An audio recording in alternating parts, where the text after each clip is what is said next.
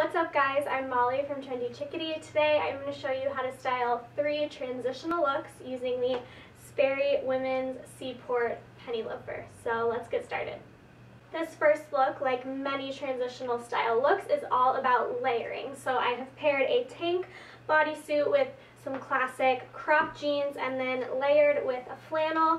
It's perfect for chillier temps in the morning, and then when the sun comes out it gets a little hotter.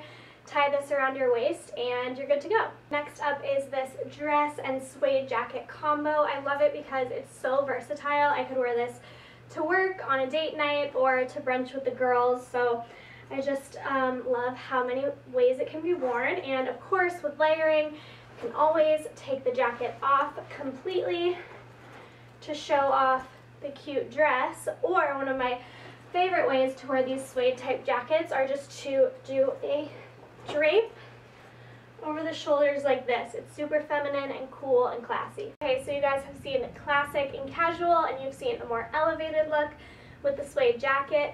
Last but not least, I wanted to do something super fun and funky. I paired these patterned pants with an oversized knit, which obviously is perfect for a transitional piece, and then a fun felt hat, of course, with the penny loafers. And I just think this look is really fun and unexpected. I would totally wear this to the farmer's market or to an art class or whatever I have going on.